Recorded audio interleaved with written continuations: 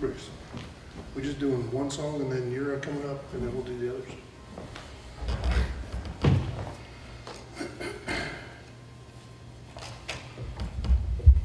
Good morning. Good morning. Welcome to Armona Baptist Church Facebook Live. It's good to be back in the building. Praying that everybody is staying safe, everybody is staying healthy, and we look forward to hopefully meeting with everybody here in the next few weeks or as soon as we possibly can.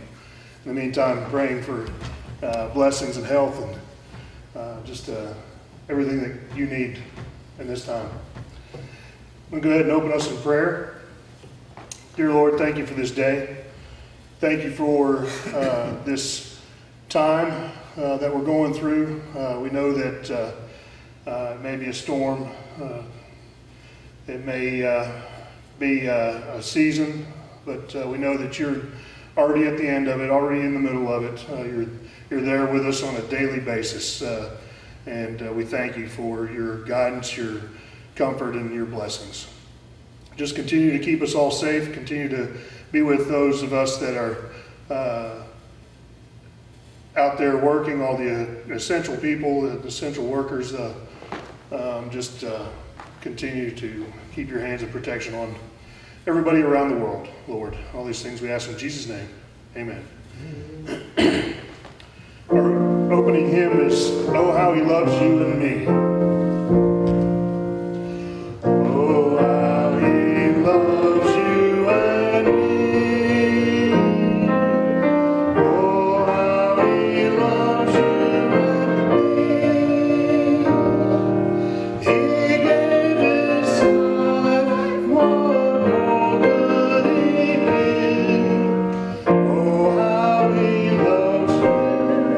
Oh, how He loves me. Oh, how He loves you and me. Jesus to Calvary did go, His love for sinners to show. What He did there brought hope from despair. Oh, how He loves you. Oh, how He loves me. Oh, how He loves you and me.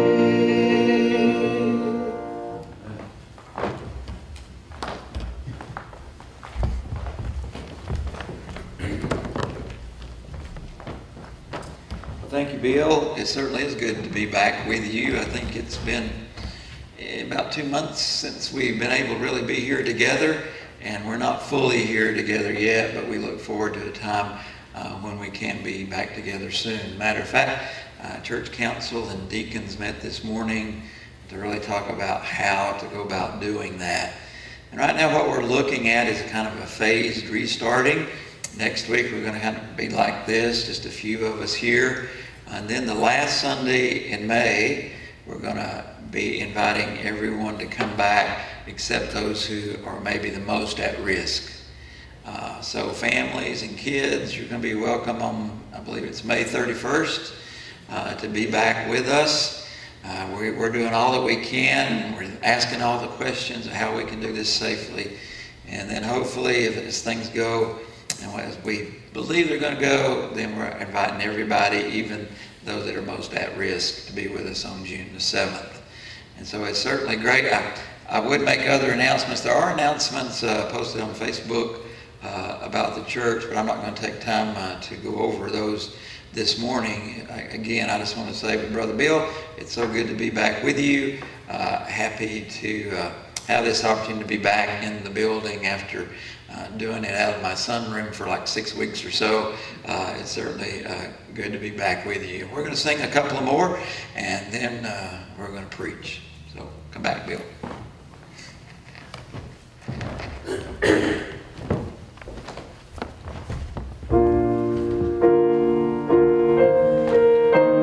The next hymn is "God Will Take Care of You."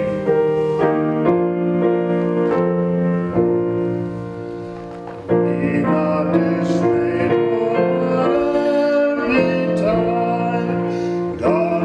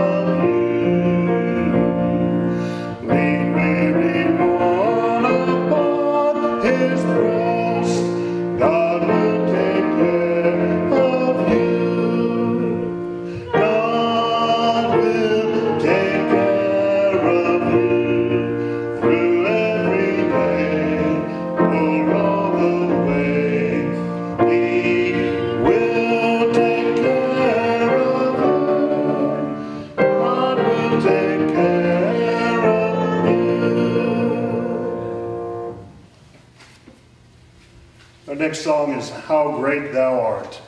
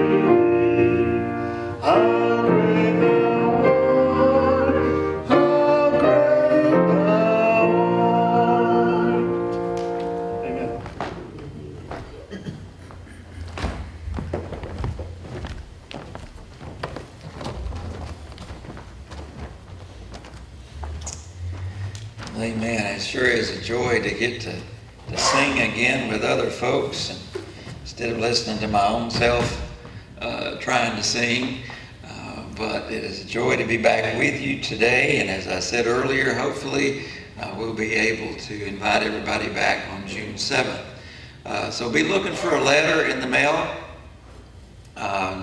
whether at the end of this week or beginning of next week, explaining what we're doing, how we're phasing back in to worship, but also explaining some of what we're doing as far as trying to do this as safely as we possibly can, about the social distancing and things that we need to keep in place. So be looking for that letter. Also, be praying for one another.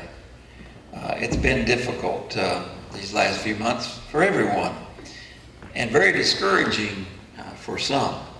You know, Satan wages warfare against God's people through doubt and fear and discouragement, depression, and the upheaval in work life, in school life, family life, and church life. It's impacted and affected all of us. And the news messes with our minds, doesn't it? Oh, states and businesses are opening back up. Woohoo! But you're opening up too soon, and you shouldn't do it yet. Oh no! I mean, it's just this back and forth sort of stuff that's going on. Who do we believe? What do we believe? And so we're having to ask a lot of questions. Questions that we've never even thought about asking before. We've been asking a lot of. When it comes to gathering together again, we were asking a lot of questions of one another this morning. Lots of questions. How can we do this safely? Should we wear a mask? As you see, I have my mask, but should we wear a mask? Can we sing? How are we going to seat people? How are we going to receive an offering? How are we going to do the Lord's Supper? How are we going to do invitation? How are we going to do greeting? And we're going to be asking, I'm sure there'll be more questions we'll be asking as we move more into this process of coming back together, as things come up that maybe we've not even think about. And on top of this, some of you are dealing with personal challenges that are unrelated at all to the COVID virus. Health issues have nothing to do with COVID, maybe relationship issues. And so often the question rises up in our hearts, why? When life doesn't make sense, or when God seems unfair, we ask questions. We may not voice them, but they rise up within us and we ask them within ourselves. So what I want to do for the next few Sundays, here's kind of what I envision doing next few Sundays. We're going to be looking at the book of Habakkuk. And we're going to just be kind of going on a journey with this prophet as he moves from doubts and questions to a place of rejoicing and embracing who God is and what God's going to do. I want to do that for the next 3 Sundays. And then that would bring us to June 7th. And June 7th, hopefully, is when we'll all be able to come back together. And that's just going to be a celebration. We're just going to celebrate getting to be back together again as the church here at Armona Baptist Church. But back in January, I preached the book of Jonah. Jonah's one of the minor prophets. Oh, everybody's heard of Jonah. But who's heard of Habakkuk? You know, that's in the Bible? Yeah, it's a book in the Bible. It's a little book, only 3 chapters long. But Habakkuk asks some very important questions. Actually, I think he asks questions that all of us ask at one time or another. We all ask these questions. And he is in the middle of a mess. Don't know much about Habakkuk. We really don't, but he's in a mess.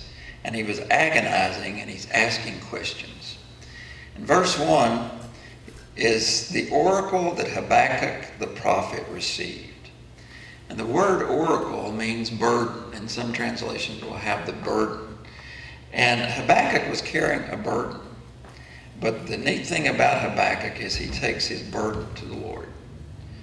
And I think eventually he leaves it there. But he takes his burden to the Lord. So let me give you the context before we look at the scripture itself. The 10 tribes of the northern kingdom, Israel, they don't even exist any longer. They were conquered by Assyria. God used Assyria.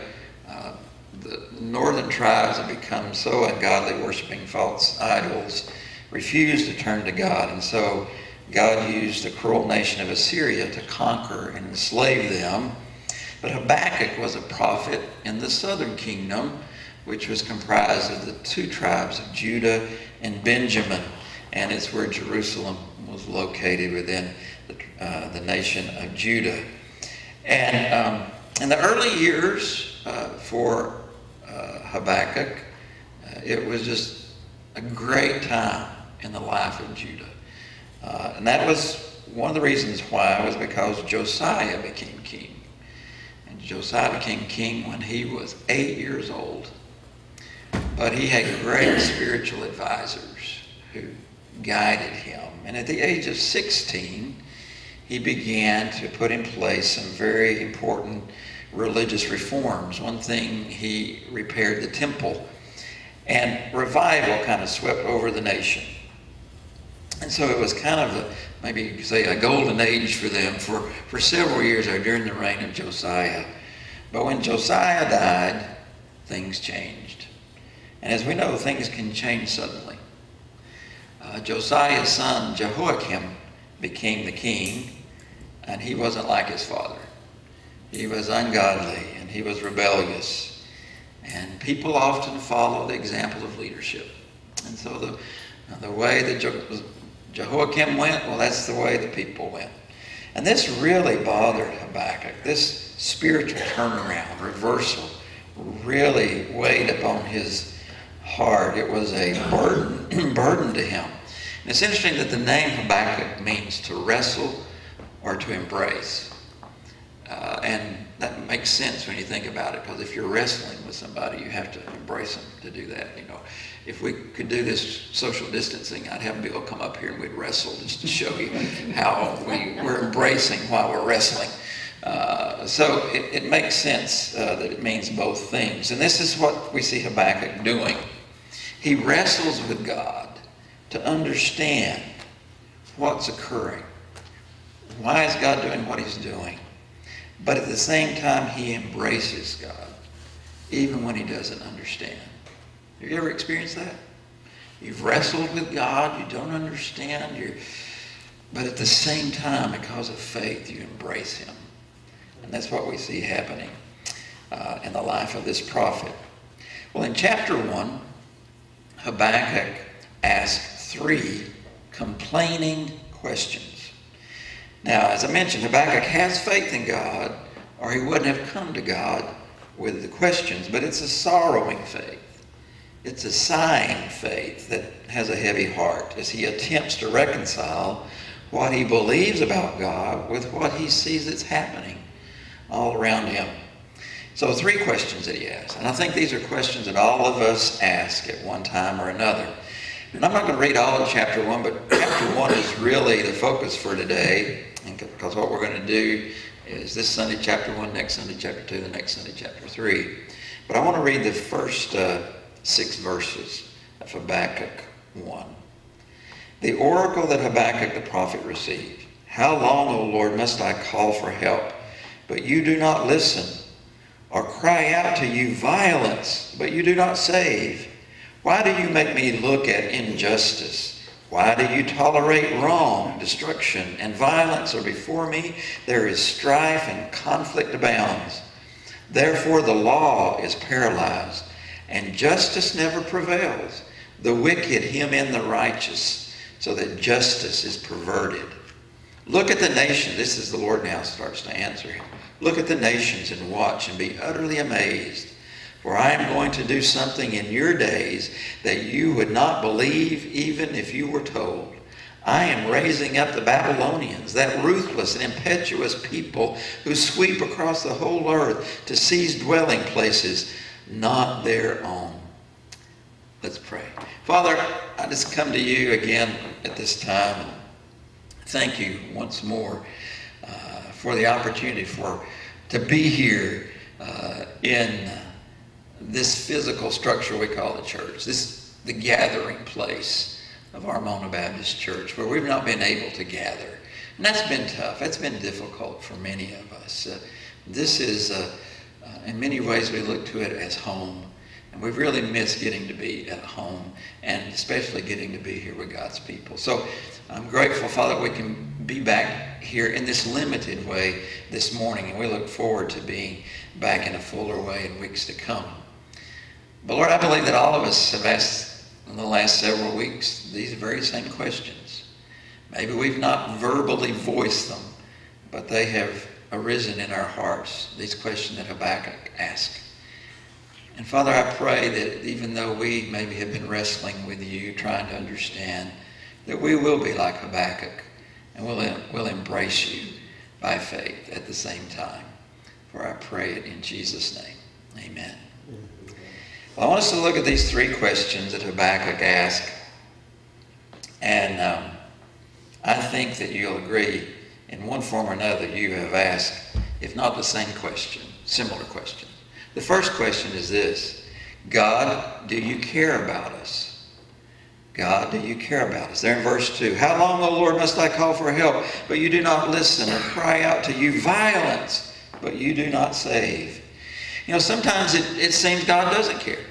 I mean, let's just be honest. We see what's going on around us, and it's like, God, don't you care? Don't you love us? How long must I cry out for you to help?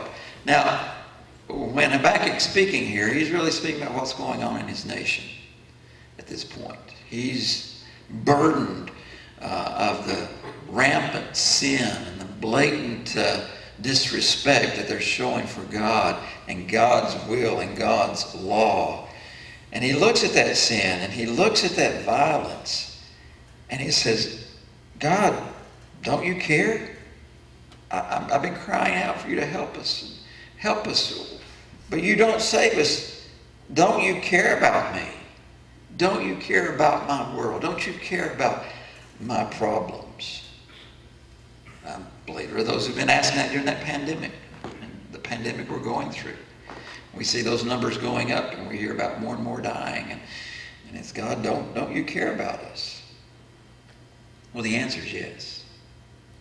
The answer is yes. How do we know the answer to that is yes?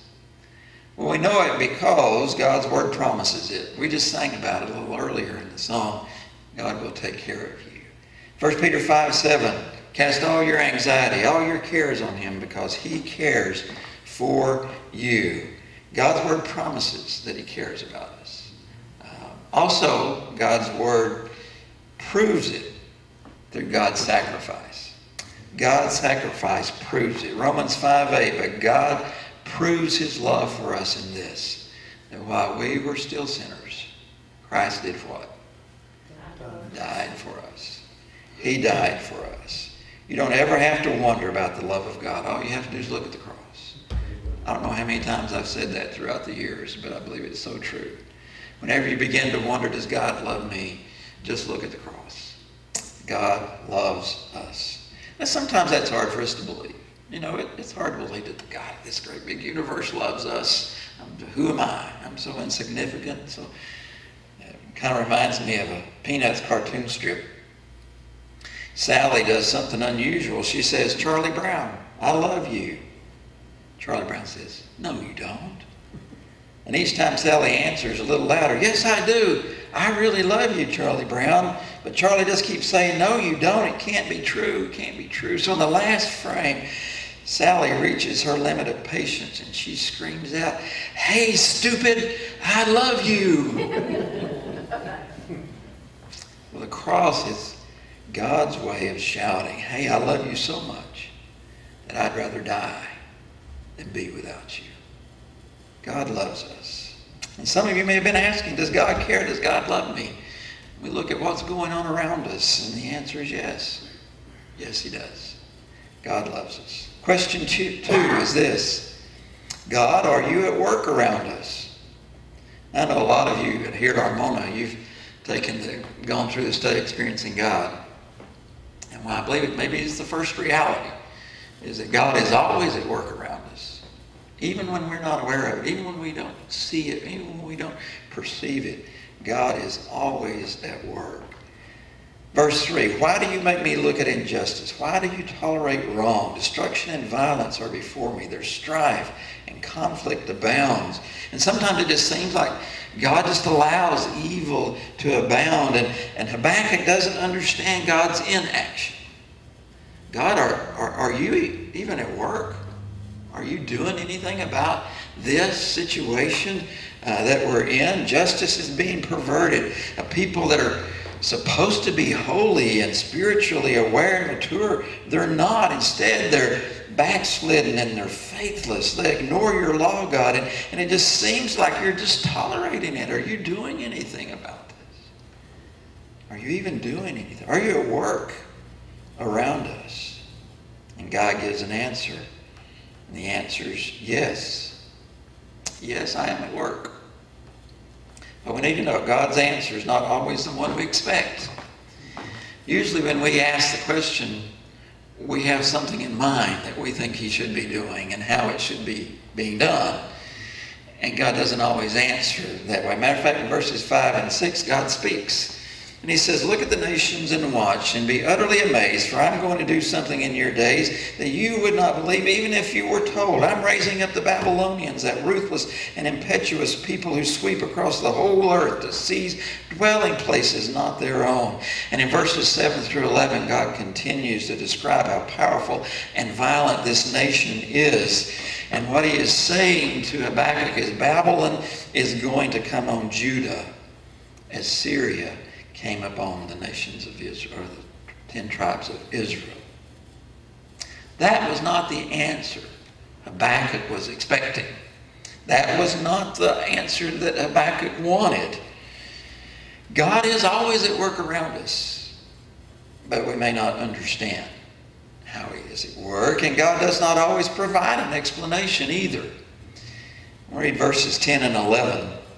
It says, they deride kings and scoff at rulers. They laugh at all fortified cities. They build earthen ramps and capture them. Then they sweep past like the wind and go on. Guilty men whose own strength is their God. God tells Habakkuk what he's going to do, but not why he's going to do it the way he's going to do it. He's going to do it, but he doesn't say why he's doing it the way he is. He informs Habakkuk, though, I'm in charge and I'm in control. I'm at work and I'm in charge and I'm working it. I'm going to do it my way. Judah is going to be judged, and the instrument of judgment will be the Babylonians. Now, Habakkuk had been concerned about what God was not doing, and now he becomes more concerned about what God's going to do. You know, it's kind of surprising how a new problem can take your focus off of an old problem, isn't it? And you start thinking about this instead of that, and that's what happens with Habakkuk. He stops being concerned about Judah, and he becomes concerned about what God is going to do and how he's going to do it. God's always at work around us, often in ways we don't expect. And he does not always explain his reasoning for doing what he's doing. And so you may be questioning if God is at work in what's occurring with this pandemic. And the answer is yes. God is at work. He's at work all around us. I think we probably don't yet understand why. I've heard some possible whys from different folks, from some pastors and from others. God's calling his people to repentance. And I could agree with that. God often uses struggles and difficulties in our lives to call to the church to repent and to return to him so that he can return to us. Some have said this is God's judgment upon the sinful world, that God is using this pandemic as he used Babylon against Judah. I can't say that that's what's occurring. I don't know. It's possible that God is doing that. Others have asked me if I think this is a part of end-time prophecy coming about. One said that is God setting the stage for the one-world government, because this pandemic isn't affecting just the United States. It's affecting every nation, and governments are asking or demanding their people do certain things. And is this possibly the beginning of a one-world government? And my answer to that is, I don't know. I don't know if that's what God is doing through this or not. I don't really know why God is allowing this to occur. But I do know that he is at work in the midst of all of this. I think in time we'll be able to perceive more than we understand now. But we are going to see how God is at work in ways. But that leads us maybe to the third question. Well, God, if you're at work, do you know what you're doing? I recognize you're at work, but do you know what you're doing? Let me read verse 13 to you. Your eyes are too pure. This is Habakkuk speaking to God. Your eyes are too pure to look on evil. You cannot tolerate wrong. Why then do you tolerate the treacherous? Why are you silent while the wicked swallow up those more righteous than themselves? So Habakkuk is looking at God saying, here's what I'm going to do. I'm going to send the Babylonians to Judah to judge Judah. And Habakkuk says, why would you do that, God? Do you know what you're doing? Habakkuk's really very confused. How can God judge us with people who are more sinful than we are? How, Lord, can you do that? Now, he had been complaining about the Jews. Now he sees them as helpless in face of the Babylonians. Babylonians would conquer people after people, country after country. And not only that, they were arrogant and vicious and proud and fierce and ruthless and cruel. God, how could you use something so wicked as an instrument to exact justice? Lord, do you know what you're doing? And the answer is yes. God knows what he's doing. We have to recognize that the way God works can be confusing to us. And why is that so? It's so because God is God and we're not God. That's really, he's awesome and he's infinite and he knows all things and we don't. And so when he is at work and we're trying to figure out what he's doing, it can be confusing to us. Because as we're told in Isaiah 55, God says, for my thoughts are not your thoughts, neither are your ways my ways. As the heavens are higher than the earth, so are my ways higher than your ways and my thoughts than your thoughts. In other words, we can't see from God's perspective. God sees the total picture. He sees the end from the beginning. And everything in between. There's nothing hidden from him. He's all-seeing and he's all-knowing. And we don't have that eternal perspective. And so it can be very confusing to us. So what should we do when we are confused? Well, begin with what you know.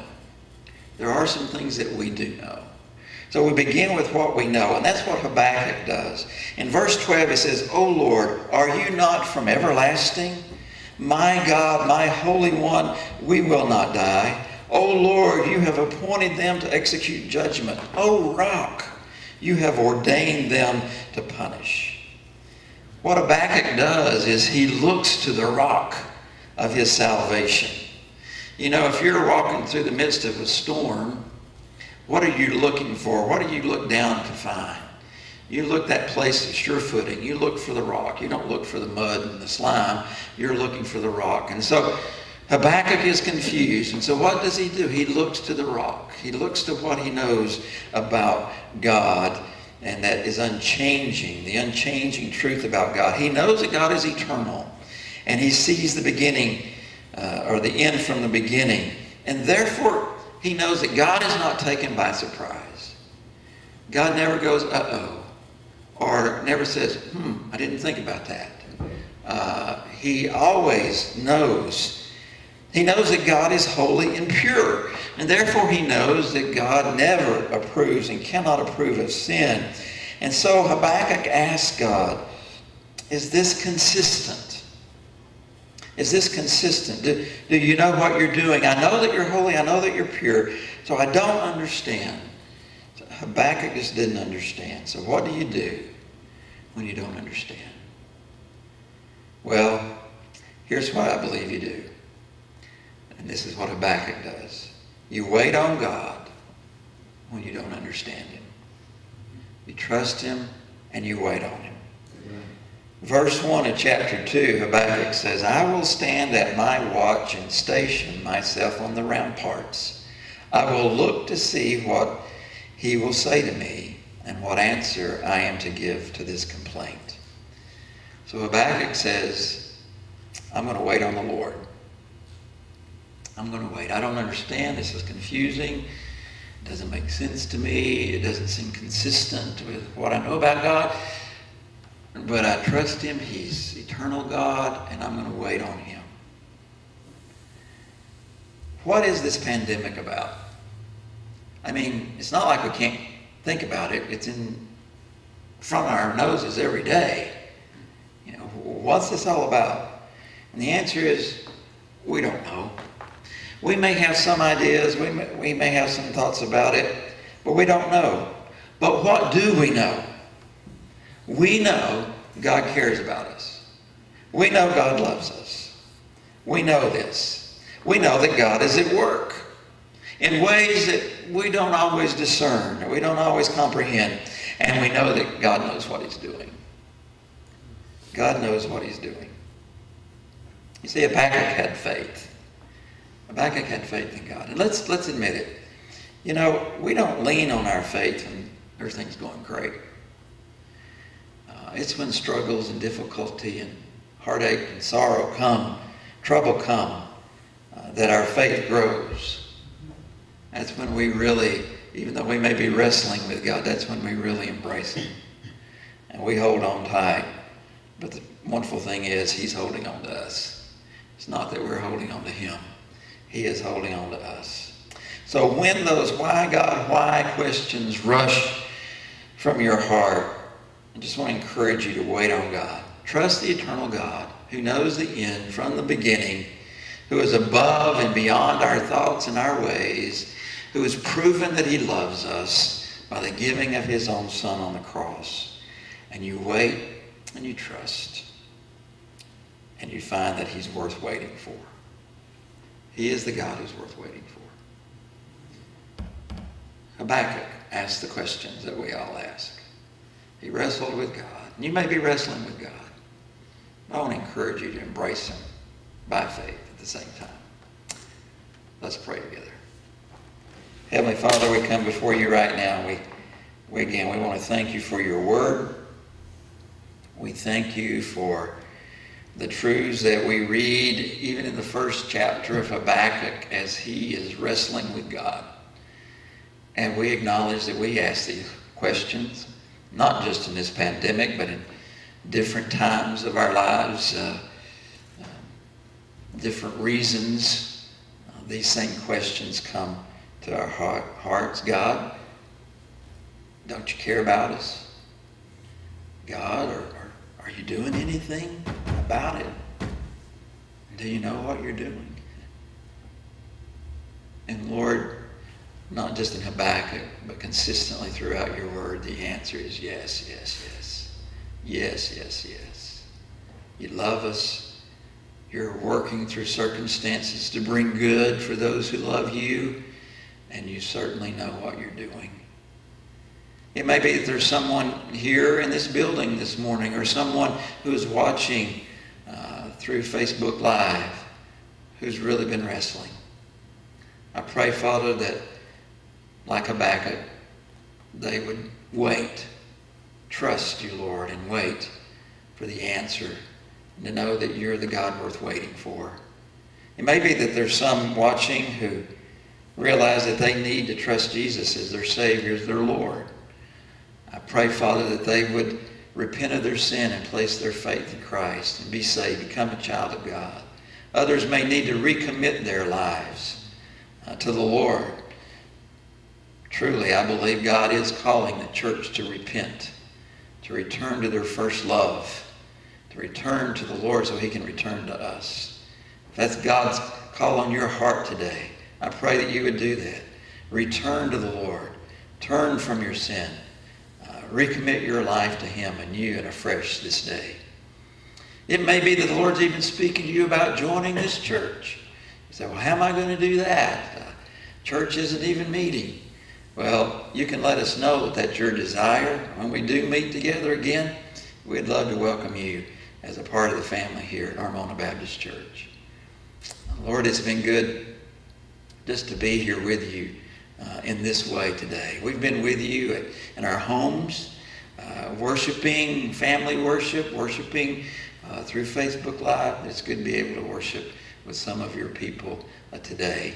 And we look forward when we can gather together more fully. Until that time, Lord, we ask you to watch over, keep people safe, keep them healthy, and bring them back here soon. I pray in Jesus' name. Amen. Well, it's been good worshiping with you here in this building today, but also you on Facebook. I would encourage you again to share this to your page. As I've said week after week, you never know who the Lord may have to watch this and who it might reach. It might be just the message that they are in need of hearing. So please share that. And we'll be back here in the building again next Sunday, meeting this way. And then the next Sunday, many of you will be welcome to be back with us. Be looking for that letter in the mail that we'll be getting this week or the next. So for now, God be with you till we meet again.